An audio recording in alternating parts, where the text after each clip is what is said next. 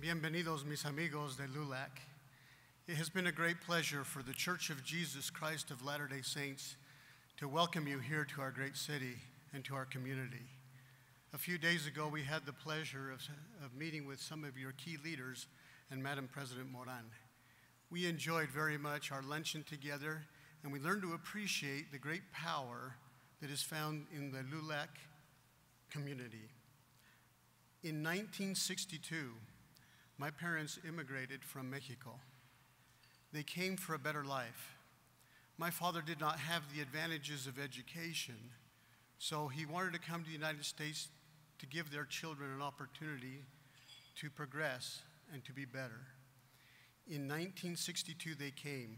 My father was sponsored as a tailor to a department store here in town. Over time, he built up his business.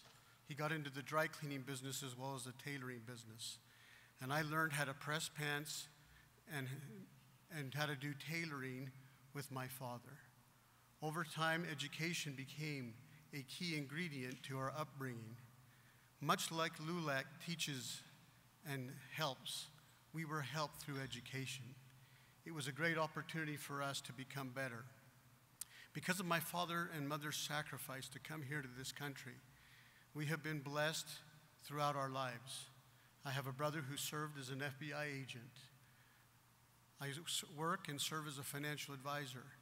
I have a brother who's in charge of international benefits for a large corporation.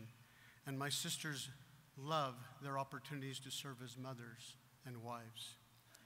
We appreciate so much our association with LULAC.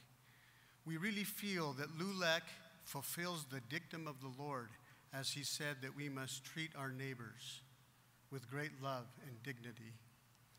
We welcome you as you have the opportunity and stay at this convention, that you might go to our different venues here in downtown Salt Lake City.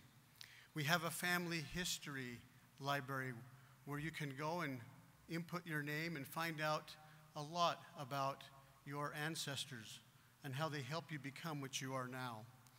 We have a conference center where many venues for the Olympics were held.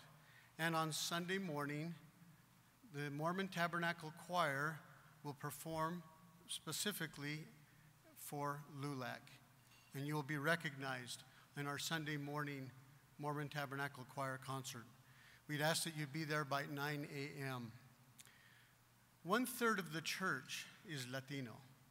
In fact, many of the authorities of the church speak both Spanish and English.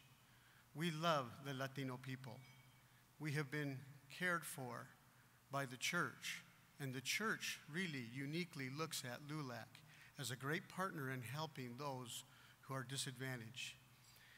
As a representative of the Church of Jesus Christ of Latter-day Saints, we express our heartfelt appreciation for the work that you're doing, specifically with the youth, Latino youth, and seniors.